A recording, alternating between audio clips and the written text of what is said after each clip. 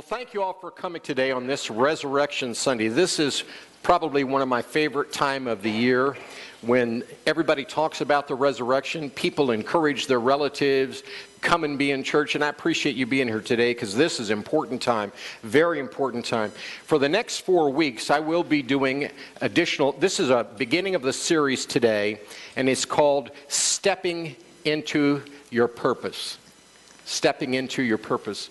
So we want you to be here because this is going to be something you need to hear. Now, we have been given a mandate from the Lord that He intends for us to continue to talk about us as a growing church. We're a growing church. And He said what's important is if you're getting something from the Lord, encourage somebody to come and be a part of this, a growing church, praise God. And it's going to benefit you because we're under this mandate for 90 days to talk about it, think about it, have the attitude about it. And God's getting the blessing. He's getting anointing on us because He's getting the praise for making things happen. We thank you all for being here today.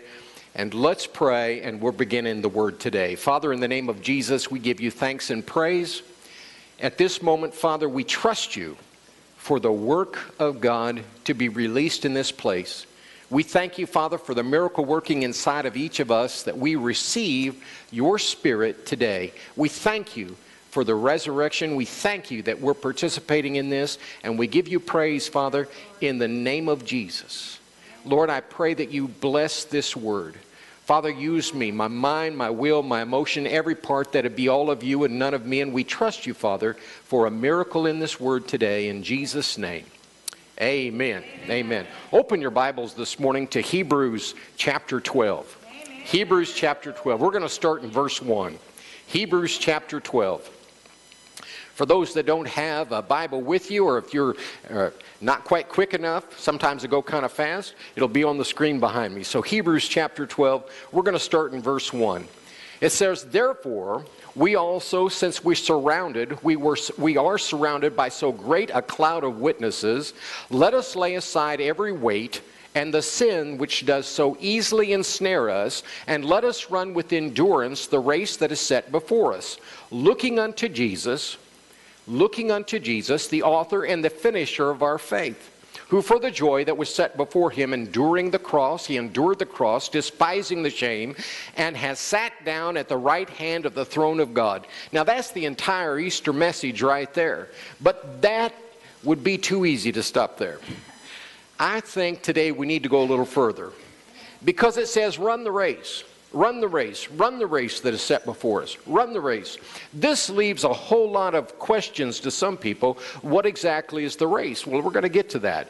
But run the race that is set before us and not give up. If you've ever been a racer, you've ever seen people race, there comes a place in racing when you kind of have to go through a wall.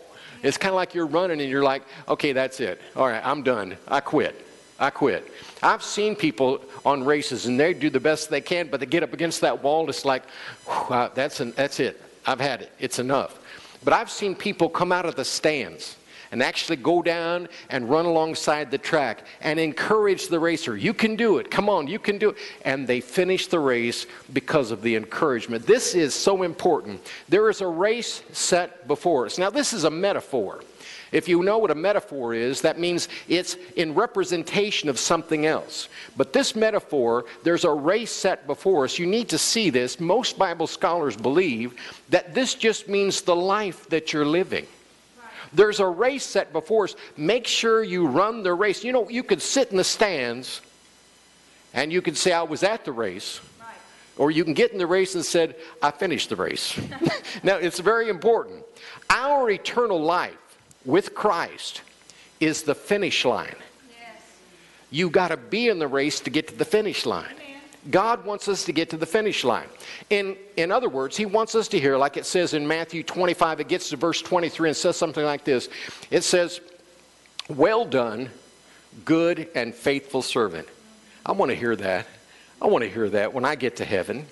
There's a space between now and the finish line. And that's what we're talking about. It's a place called destiny. It's a place called purpose. It's a place that's going to play out here on this earth. Destiny means something that a person is destined to do. Something they're supposed to accomplish.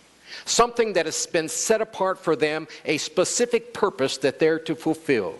Now, the word purpose is a reason for which something is done or which something is created. A purpose is the reason for which something exists. Now, knowing those two, we have to understand while we're here on this earth at this moment, we were all called to accomplish something. Many people say, well, I don't know what I'm supposed to do. I understand that. But we're called to accomplish something. And this is where it's going to be played out. Our lives are not an accident. Our lives are not just kind of transcending through life with no reason, no purpose. Your life has a specific purpose. Your life has a specific reason. You were called on purpose. And then we're going to dig into this a little more, because today I want you to understand the title of this sermon is called Run Toward Your Destiny. Run toward your destiny. And we're going to start today with John chapter 20, and let's look at verse 1. John chapter 20. Amen. John chapter 20 and verse 1. Again, we're talking about the resurrection. Look what it says here. Now on the first day of the week, Mary Magdalene, she went down to the tomb early, and while it was still dark, and she saw that the stone had been taken away from the tomb. She saw that. And she ran and came to Simon Peter's house and to the other disciple.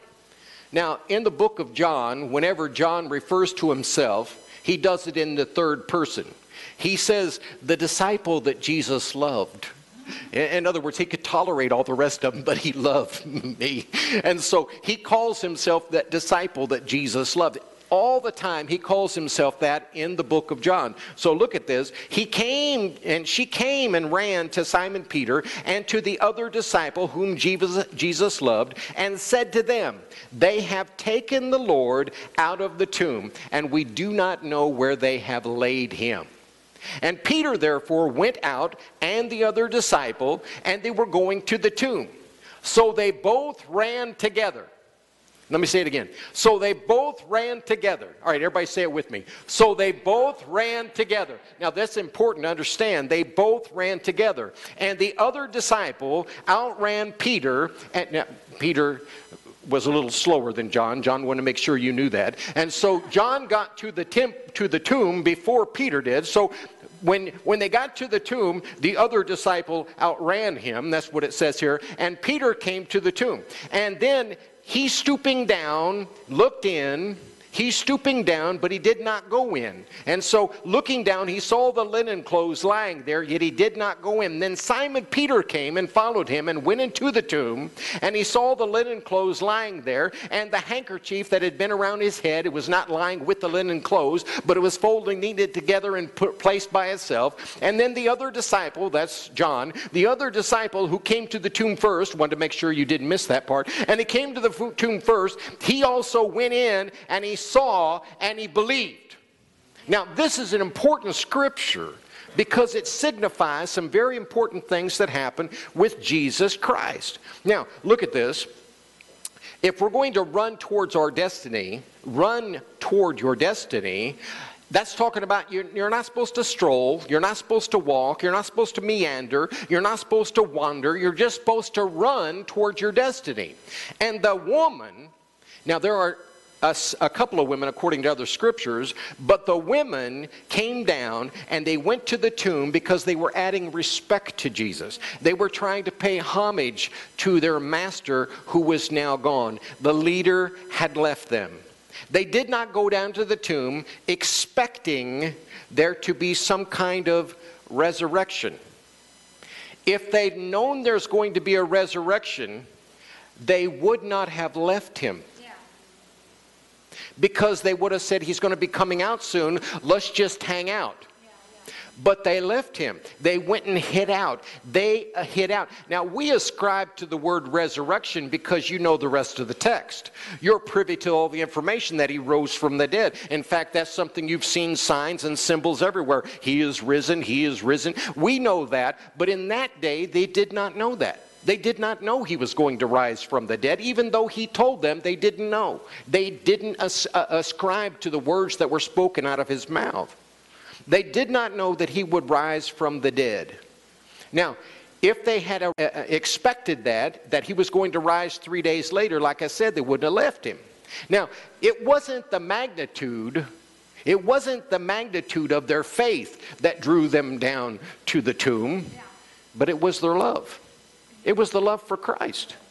The magnitude of their faith had nothing to do with it. It was the fullness of the love of Christ himself and what he had done. They'd seen way too many things. They went down there to the tomb, bringing the incense and the frankincense and the myrrh. This was burial fragrances that you put upon a body that's been deceased.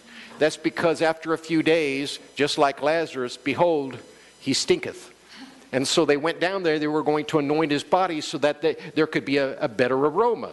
And believe me, write this down if you're taking notes. There are some things in life that need to be aromatized because they stinketh. Are you with me? So this is something very important. Now, the women came down there with heavy hearts. They came down there with tear-stained eyes. They got down to the tomb. They were going to memorialize the master. And when they saw the stone rolled away, Mary declared, "The master is gone." The master is gone. Very sad point. Now there's something really important. It's very glorious. Because when people love you like this, when they love you and it's not fickle love, when they love you, really love you, when it's not just love that's conditional based on what's going on right now, but they really love you, that's very important. Like it says in Matthew 22, you get to verse 37, says it like this. Jesus said, "Love the Lord your God with all your heart and all your soul and all your mind." He said this is the way you're supposed to love. If you love anyway, you're supposed to love like this. And he said, I want you to love like this. There's a few people in your life, I'm talking about from cradle to grave, there's a few people that really are going to love you unconditionally. And if they do, you're blessed. You're really blessed. Because that's a rarity. It's a minority. You meet thousands of people in your life. But the people that stick with you through everything, no matter what's going on, no conditions involved, they're the ones you really love because they're blessing you by loving you back. They really love you. They really love you. Listen, anybody can love when you're up. Oh yeah, they can love you good when when you get a promotion in your job. Oh yeah, we love you. You got a check in the mail. Hey, we love you. We love you. You just got a new yacht for the first time. Oh yeah, we really love you. we love you. Let's go for a ride. They love you, but you can really tell who loves you when things are not going good. All hell breaks loose and you're in big trouble. If they stand by your side and hold you up and lift you up no matter what, these are folks that love you. They really love you. When you're no longer a winner in their eyes, but they still stand by you, boy, they love you. These are the ones when it doesn't pay to love you, but they love you anyway. Because see, most people need some kind of retribution. They want some kind of retaliation for their love to you. They want something back from what you've got. But those that love you unconditionally, I'm talking about those that always love you no matter what. That's very rare because most people love you, and when they don't find it advantageous to love you anymore, they withdraw. They no longer see it as a payment that you're going to help them, but they want to get away. And you probably have experienced this in your life, folks that are there and then they're gone because it's no longer advantageous for them to love you anymore. And they walk away. And the reason is they have lost the benefit. They can't see a benefit for loving you anymore. You know, I can't help but wonder, Jesus is going to raise from the dead. He told everybody he's going to raise from the dead. They had this trial. They had this hanging. They put him on the cross and they threw him in a tomb. And you'd think that some people would have come for the graveside service. I mean, like it says in Matthew 14, Jesus fed 5,000 people. My question, where are those 5,000 people? They didn't come to the to the hanging. They didn't come to the graveside service. They're nowhere to be found. Jesus gave them bread. He broke the bread and fish and fed 5,000 men plus the women and children. You'd think that they say, we saw the man of miracles. They'd want to be there, but they weren't nowhere to be found. Wow. In Mark chapter 4, there was a woman with the issue of blood. She'd been sick 12 years. She was sick, man. She was bleeding. Nothing could happen good for this woman. But Jesus, walking through the crowd, she crawled through and touched the hem of her garment, and a hem of his garment. She was healed. And he said, who touched me? He already knew. Man, this woman finally confessed it was me. Where was this woman? She wasn't there at the graveside service. Wasn't there at the tomb. She wasn't there. And in John chapter 4, there's a woman at the well. This Samaritan woman, he knew that she'd been married a bunch of times and people she was even with now. It wasn't even her husband. And he knew this, but he still led her into the fullness of God and said, this is what you do if you would drink from the well of the water of life. That's me. You'll never thirst again. But she didn't show up. She wasn't there. In Mark 10 was blind Bartimaeus. He called from a distance, said, Jesus, Master, Son of David, have mercy on me. And Jesus laid his hands on him and healed him. He didn't show up. You say, where are all these people? As a matter of fact, I just talked about Lazarus, and that's mentioned in John chapter 11. Lazarus was raised from the dead. Jesus showed up. He'd been dead.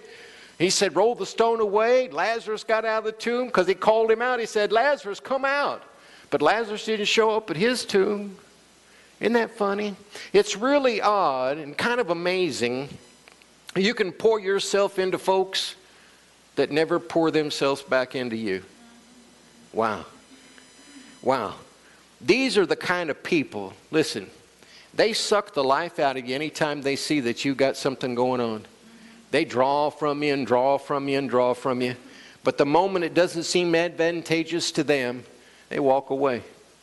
They're there for a while in your life. It seems like they'll always be there, but they're there as long as they find an advantage, and they're gone. In 1 Corinthians chapter 13, it gets to verse 7, says it like this. It says, love bears all things. Love believes all things. Love hopes all things. Love endures all things. And goes on, the same verse says, love never fails. Love, love, love.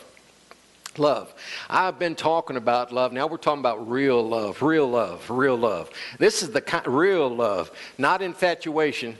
Everybody have been through that, I'm sure. You get infatuated with somebody, it's like, ooh, I love that. No, you're just infatuated. But this, I'm talking about real love. Real love is not like infatuation. It's not like puppy love. It's not like dribbling with your emotions, hanging off the edge of a building. I'm talking about an expression of yourself, listening to the fullness of love. That's the love that's in your heart. Love is more than lasciviousness. Love is more, it's always in the mood to give. Love wants to help even when it's been hurt. Love wants to give even when it feels like it's being used. Love's willing to help. And you say, well, I don't want to love like that. Jesus did. Even when they mocked him, pulled his beard, shamed him, put him on the cross, buried him in the tomb. He didn't have anything to say but, forgive them, Father, they don't know what they do. I think sometimes we need to see real love like that, because love is passionate. Love is bodacious. This kind of love that he's talking about, it's not just there when you're winning. It's there even when you're losing. This is the kind of love that always stays even when the thrill is gone. I'm talking about will lift you up and help you and push you through even when it's not advantageous. Love just keeps on giving. 5,000 didn't come. Blind Bartimaeus didn't come. The woman at the well didn't come. But here comes these women. A few, what I call stragglers. Here come these stragglers. They're just heading on down to the tomb. Here come these stragglers. Listen, if you in your life have a few people that really love you the way these women love Jesus, you're blessed. You are really blessed. Can you see him coming down to the tomb? Heavy heart, tear-stained eyes. And yet they're still coming down there. They're coming down there. Even though they've been thinking, we lost him. We lost him. We lost the very master of miracles. We lost him. We lost him. It's been 400 years since we've had any kind of real religion to stand with us. They've been against us. People have been against us. The prophetic word stopped 400 years ago. We don't have anything to stand on until Jesus showed up. We have nothing to worship in the manner that God is all God. He's all-knowing and He's always there. We didn't have any of that for 400 years. Now Jesus shows up for 33 years. We're fascinated by His miracles and what He can do and how He helps people. He's so wonderful. And now the Master's gone. The Master's dead. He is dead. They get down to the tomb. They say, you know, it's a good thing to go down there because He was the master of miracles and He gave us hope. He gave us hope. You know, after all 400 years of not having hope, all of a sudden when hope shows up, it says it in Isaiah chapter 40, it gets to verse 31. It says it like this, Isaiah 40:31. It says, but those whose hope is in the Lord, they renew their strength. They mount up with wings like eagles. They can run and not get weary. They can walk and not faint. It's talking about this is the kind of thing that happened because the Lord shows up. He gives you the power to run. He says, I'm going to help you run toward your destiny. I'll give you the strength to run and get there. I'll give you the power to have strength in your whole life once again. He gave us power to run. But now the hope is gone. Now when hope is gone, if hope is there, it makes you strong. But when hope is gone, it makes you weary. Yes. You know, when your hope fades, it almost drops your shoulders a full couple inches. You straggle, you struggle, and you walk slow because the hope that you once were counting on has now vanished. Jesus, their Savior, is gone. And the they said to one another, let's go on down to the tomb, to what's left of Jesus' body. Let's take down there some incense and some myrrh and some other stuff, and let's just be sure that we aromatize His body so that the fragrance is sweet instead of another way. Mary got to the tomb, but it's a mess. She expected something different, but the stone is rolled away. She expected it to be different, but the stone has been moved. It's been moved. Now, they pay good money for people to take care of grave sites. They pay good money to make sure that the flowers are right and everything's in neat order. You know, even in that day, they were taking care of the tombs to make sure they were good, but this tomb was completely a mess. It was all broken down. And Mary looked inside. He was not there. He was not there. And I'll take this liberty to assume a couple of things. The Bible doesn't say how she went down there, but I assume she was sad. But it does say, as soon as she looked in, she didn't see him, and she ran to find Peter. She ran. She ran. She came back to Peter running. She was running. Now there's some things in life, and I said earlier, there's some things in life that stink, but there's some things in life that make you run. Man, I'm telling you, you just got to run. Certain things in life happen to you that absolutely make you pick up the pace. Are you with me?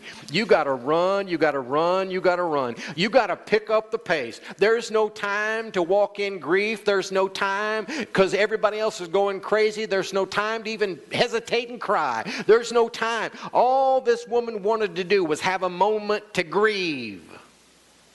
But then she realized the body of Jesus was stolen. And she went running. She went running. They've taken away my Lord, she said. They've taken away my Lord, and I do not know where they've taken him. He's the master of miracles, and I do not know where he is. And she ran up to Peter to get some help. She ran up to find Peter and the other disciple. And she ran up there and told him. She told him, the master is gone. Peter and the other disciple. Peter and the other disciple. Peter. Peter, you know, we've heard Peter's name before. In Matthew 16 and verse 18 says it like this. Jesus said, now I say unto you, you are Peter. This means rock. You are Peter, and upon this rock I will build my church, and the powers of hell will not conquer it. He said, this is it. You are now Peter. You are a rock.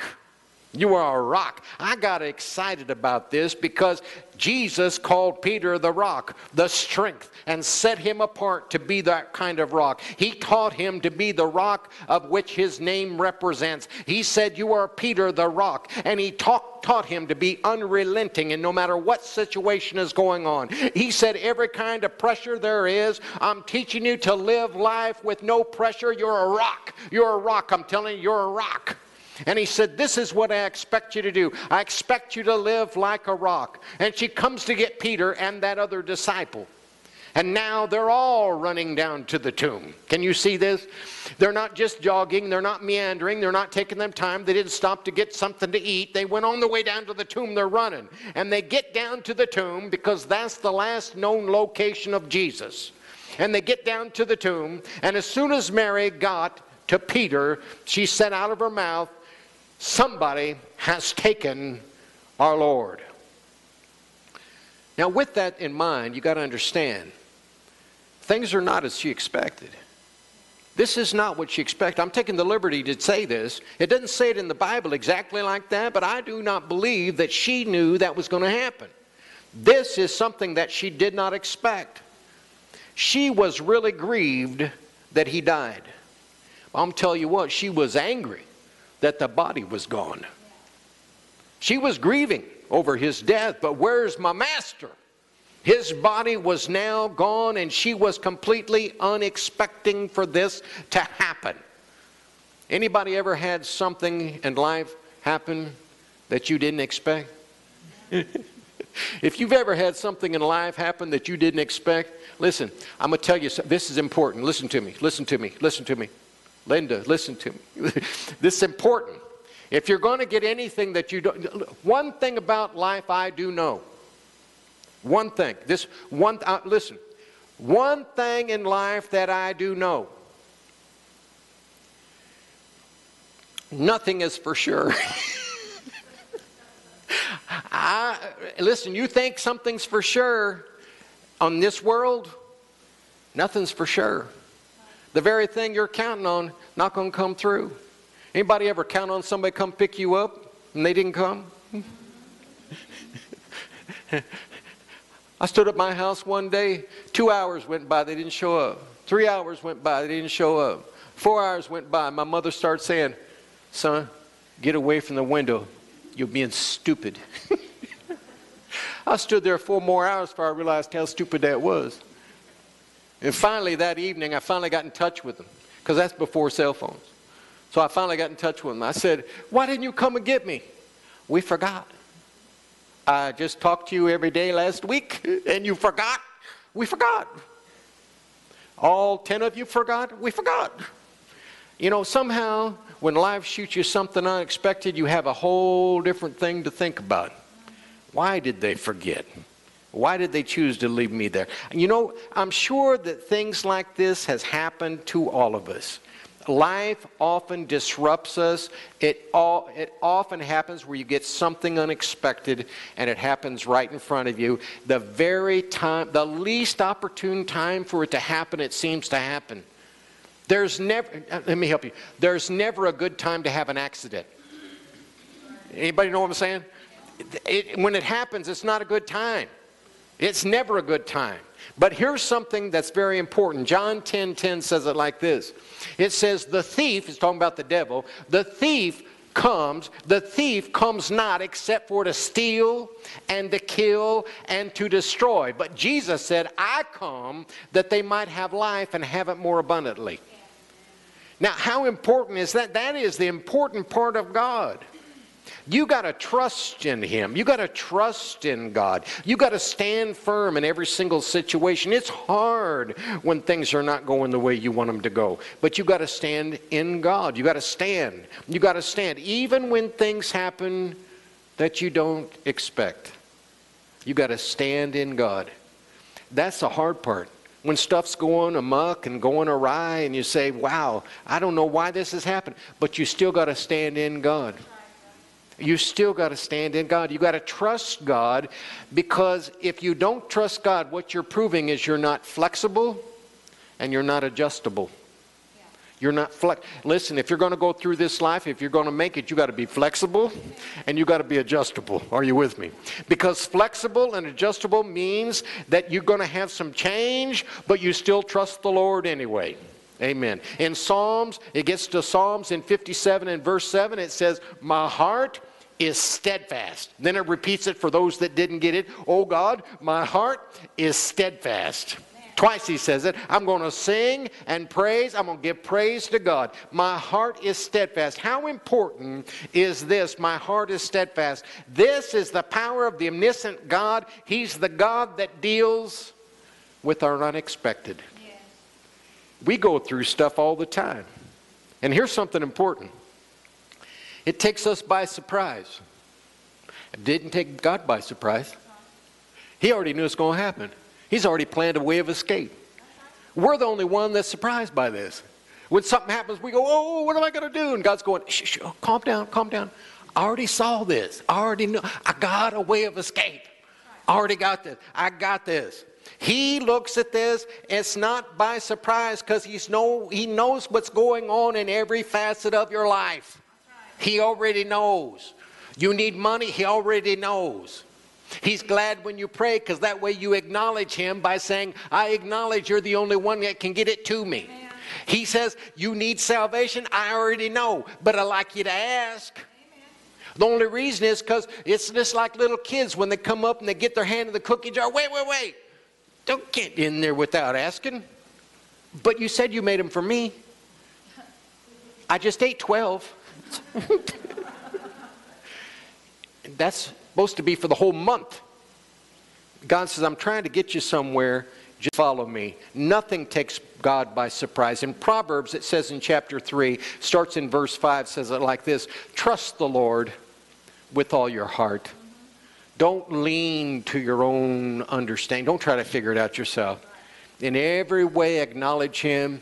He'll make your path straight. He will direct your path. He will direct your path. One good thing the Lord, listen, in all the commentators it says it like this. The Lord has already ascribed to this. He said, in the direction of your path, that means I want to help you get to your destiny.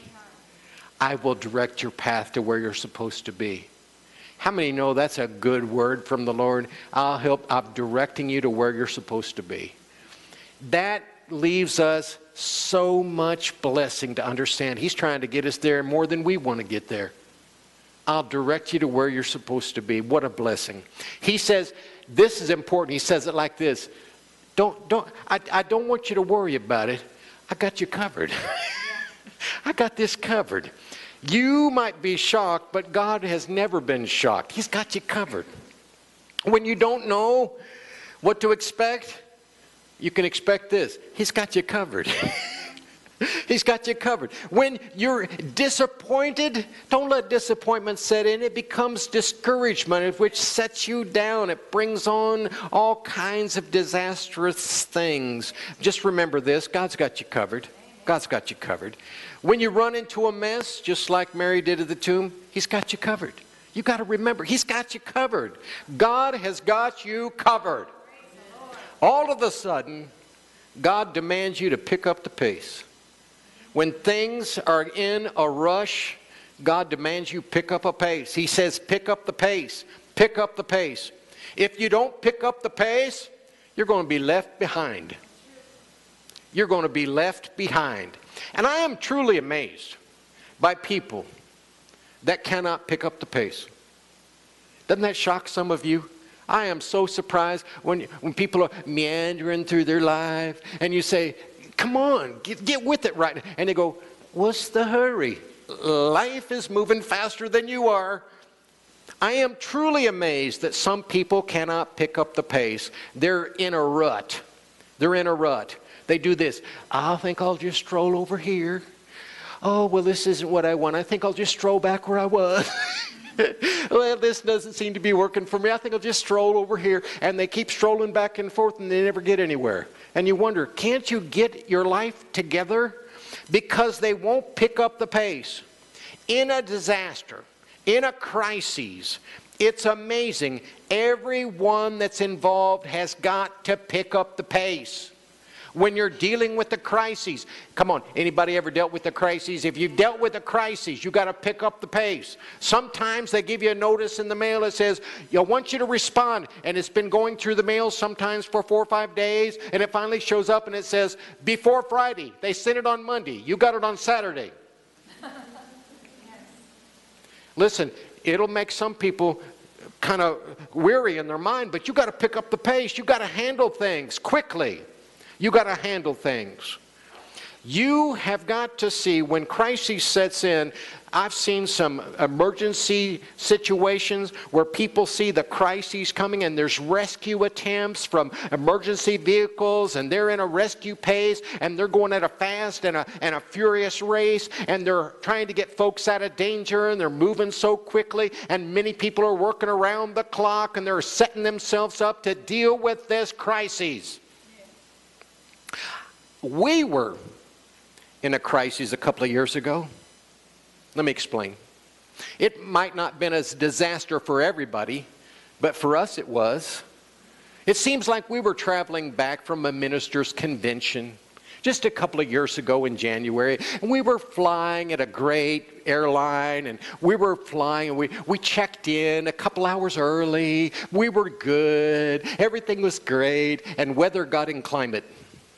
It got so inclement they began to cancel airlines after airline and plane after plane because where they were landing was covered with water. Rain was coming down so hard the planes couldn't even get down to the airport. We're talking about rain, rain, rain. We're talking torrential rain. It was pouring down rain. Hundreds of planes were canceled. Ours was too. We ran to the desk and said, you've got to help us. Get us on another plane. Now, some people were acting angry and acting bitter. You know, the people behind the counter were not in charge of the weather. Now, some of you didn't know that, but they didn't make that weather happen. They were trying to help them.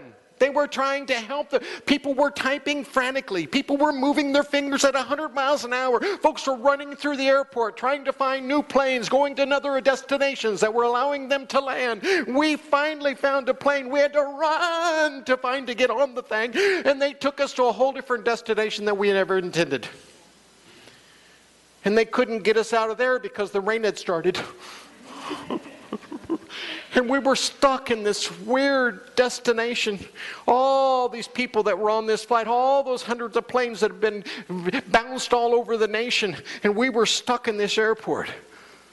And everybody was drenched from going from one airport and one terminal to the next, drenched, totally drenched with torrential rains, and we were so sad.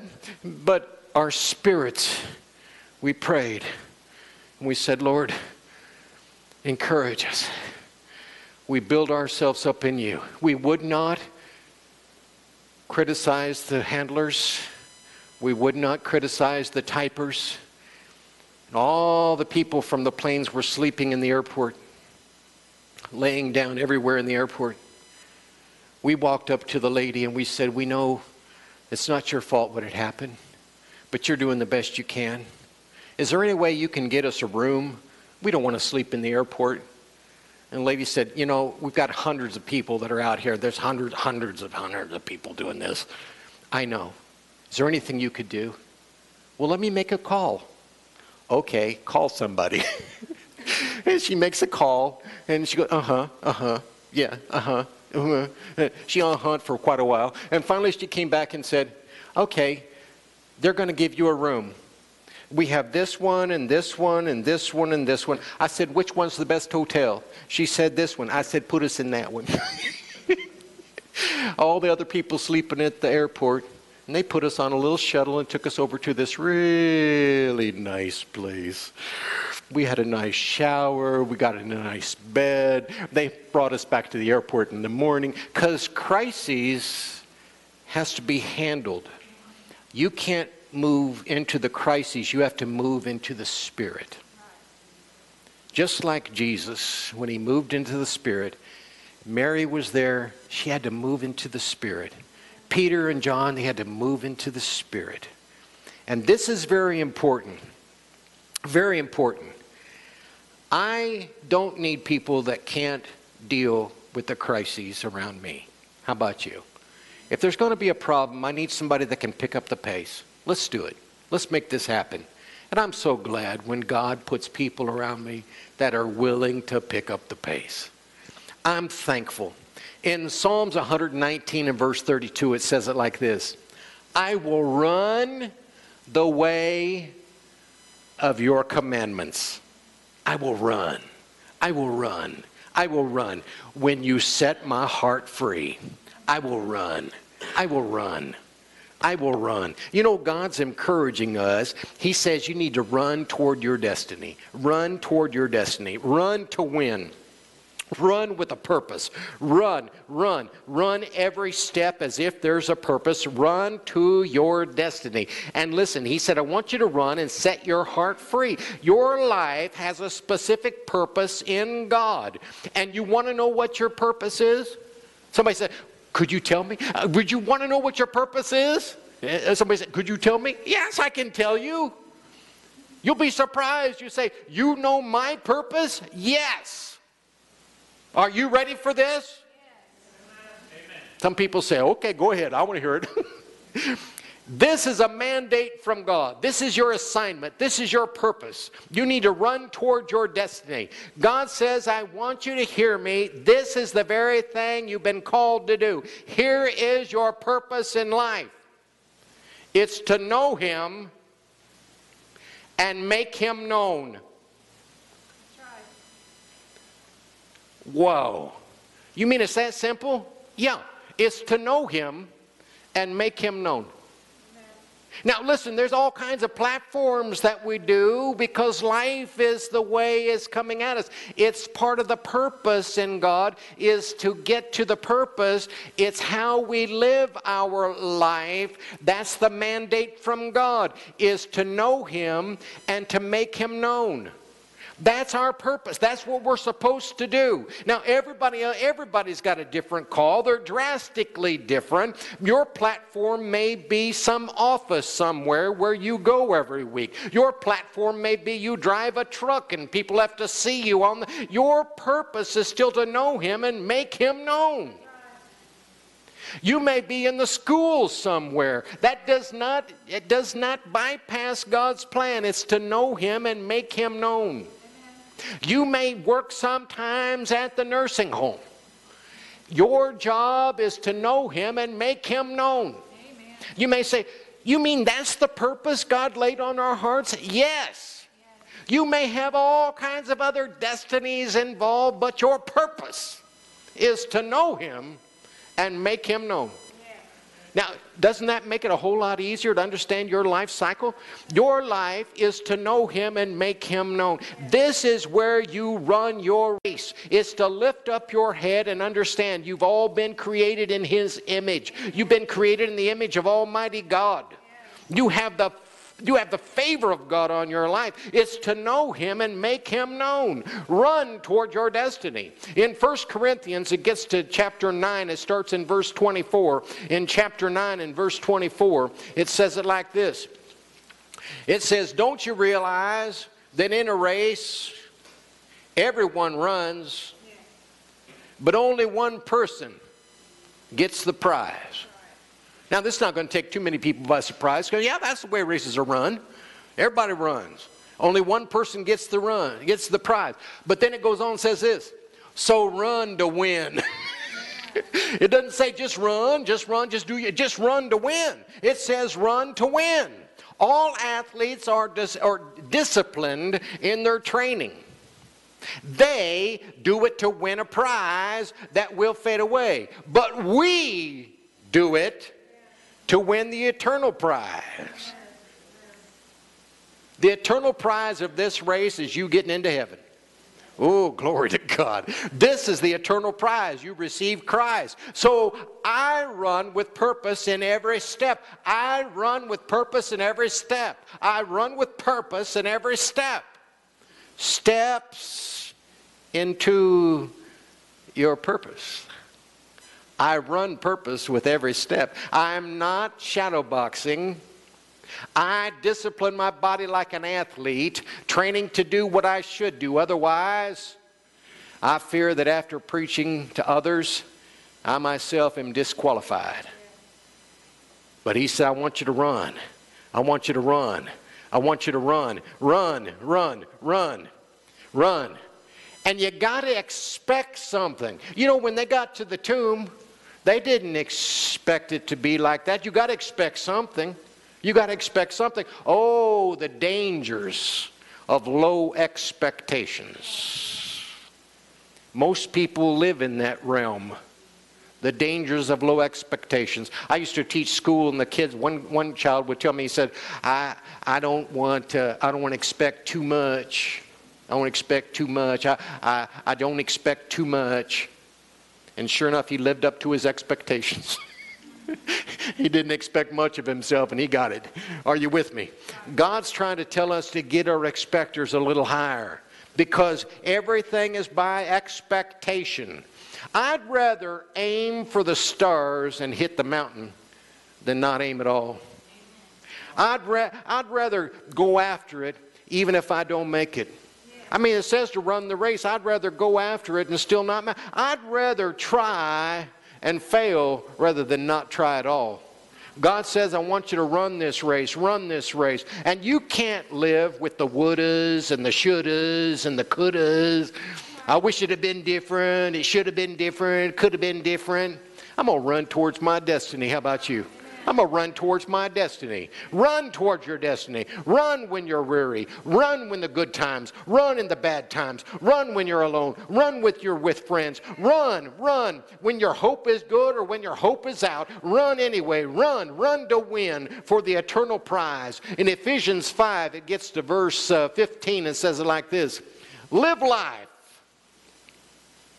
then with due sense of responsibility, not as men who do not know the meaning and the purpose of life, but as those who do. And what is life's meaning? What is its purpose? It's to know God. It's to know Jesus and make Him known. And know Him and make Him known. Wow. Make the best use of your time despite all the difficulties of these days. Don't be vague, but firmly grasp what you know to be the will of God. That makes a lot of sense. That makes a lot of sense. You got to run towards your destiny. Run towards your destiny. You got to run. You got to run. You got to run. You can't just walk. You can't just wander. You can't just wake up in the morning and say, well, I wonder what I'm going to do today. You know, I think that's kind of a waste. Might as well give your day to somebody who's going to run with a purpose. Are you with me? Amen.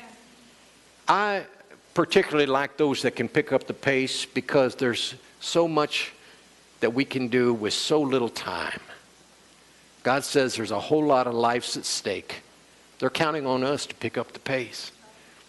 The Bible says that He's going to get the gospel spread out through all the world, and then the end comes. You know, I think we ought to do our part to spread the gospel through all the world. I mean, yeah, we talked about it today. She said all the nations that we're involved in, all the different ministries that we give to. Well, that's just a part of it. But we're a vital part too. I want to see all Bakersfield get saved. For heaven's sake, yes. This is what God told us to do. Run the race. Run the race. We got to give over to destiny and planning and strategies and purpose.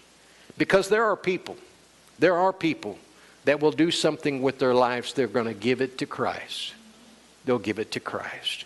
You got to run after your destiny. Run after your destiny. Today is the day of salvation. Now is the appointed time. God says, I'm wanting you to do something with your life now because it's running time. It's running time. It's running time. It's not walking time. It's not meandering time. It's not sightseeing time. It's running time. He said, I want you to pick up the pace and run. Listen to me. You're supposed to run after your destiny. And when you run after your destiny, you automatically will distance yourself from your history. Glory to God. Anybody have a history that you don't want to go back to? If you got one of them histories, I'm telling you, you pick up your destiny, you get away from your history. Does that make sense? God says, I want you to run after your destiny. Run, run, run. Don't spend time trying to fix the past. I've got people that say, well, you remember this, you remember that. I don't need to remember that. I'm a new creature in Christ. Old things are passed away. All things become new. I don't want to remember that. I want to think about something else. Now, Mary started to run. She got Peter, and both of them started to run. John went with them, and they all started to run. Peter and the other disciple, they were running. They were running. They were running. Anybody ever seem like you missed it? You know, you were trying, but it didn't happen. You were doing the best you could, but didn't pull through. Here's what the Lord was kind of quickening me. He says, no matter if you've missed it, you've run short on something, here's what I want you to determine. I'm going to run for my goal in Christ. Yeah. He said, I don't care what you're dealing with. Even if you become older and you say, you know, I'm about to wind down now. You know, there's a whole lot of folks that didn't even find out what they're supposed to do with their life till they got over 60. That's right. Somebody said, really? Oh, yeah, I know some people that are 65 before they even started. I know one that's 80 before he even started making his whole career serving God. Over 80 years old.